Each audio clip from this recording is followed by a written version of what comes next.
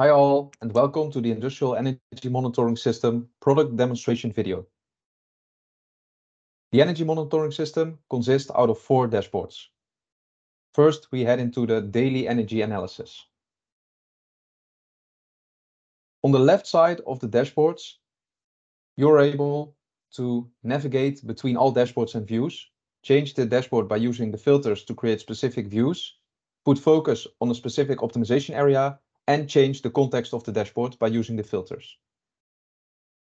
You can also track energy efficiency with spot-on insights into your most important standardized energy performance metrics by looking at the trends and KPIs. Next to this, you can analyze energy consumption per hour and see how energy is distributed.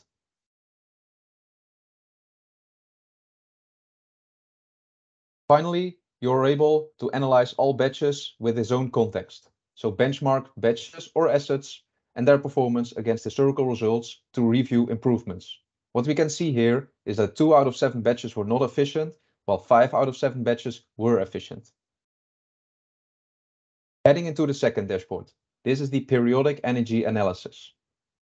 In the periodic energy analysis, you can set, as you can see on the left side, a dange rate and a date aggregation. You can also benchmark energy metrics against any adjustable reference period to see if you are doing better or worse. Next to this, you can see the energy efficiency trend and energy consumption versus volume. On this day, the energy efficiency was very low, so we zoom in. And what we can see on the daily energy overview, after clicking on the dot, is that unexpected maintenance cost 45% of all energy, which caused the low energy efficiency. So you can do root cause analysis. Another visualization shows me that oven 1 seems to be less efficient than oven 3. You can see all the batches compared to the other ovens.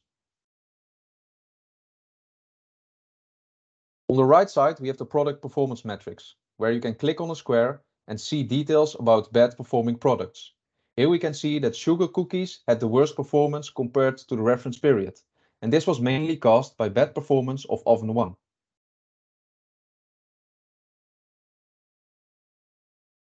Heading into the third dashboard, which is the asset energy analysis. I further want to analyze sugar cookies, so I click on the filters and select sugar cookies, so the dashboard filters out only sugar cookies. Now I select a batch that performed bad. Here we have the overview of the batch. On the right bottom side of the dashboard, you can see all details.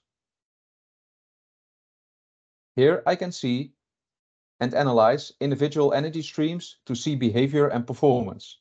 By clicking on a cell, I can analyze a single energy stream. In this example, I click on gas. I get a pop-up with a link to analyze this individual energy stream.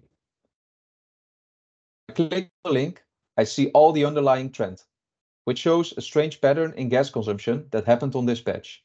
This needs to be further investigated.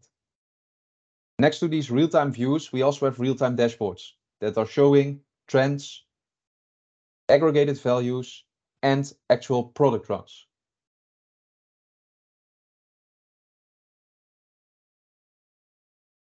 The Analytics for Industry Azure-based energy monitoring system handles everything from data collection to data analytics.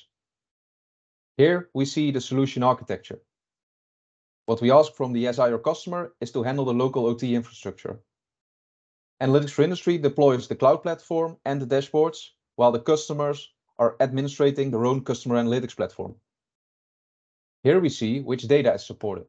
We support multiple types of energy data: water, air, gas, electricity, steam, volume data, and contextual data: product, status, batches, and shifts. The energy monitoring system can be operational in 5 days and has led to significant savings at our customers.